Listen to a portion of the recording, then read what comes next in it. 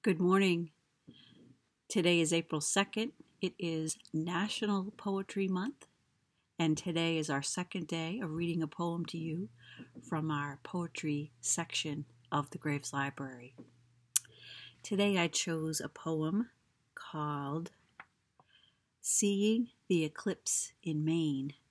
It's a poem written by Robert Bly in his collection Morning Poems. This is it right here. It started about noon on top of Mount Batty. We were all exclaiming. Someone had cardboard and a pin, and we all cried out when the sun appeared in tiny form on the notebook cover. It was hard to believe.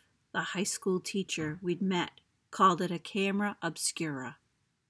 People in the Renaissance loved to make them. Later, when only a sliver was left of the sun, light passing through the branches of a fir made dozens of crescents all by itself. Thousands. Even our straw hats produced a few as we moved them over the bare granite. We shared chocolate, and one man from Maine told a joke. Suns were everywhere at our feet. We hope you enjoyed this poem today. Happy National Poetry Month from the Graves Library.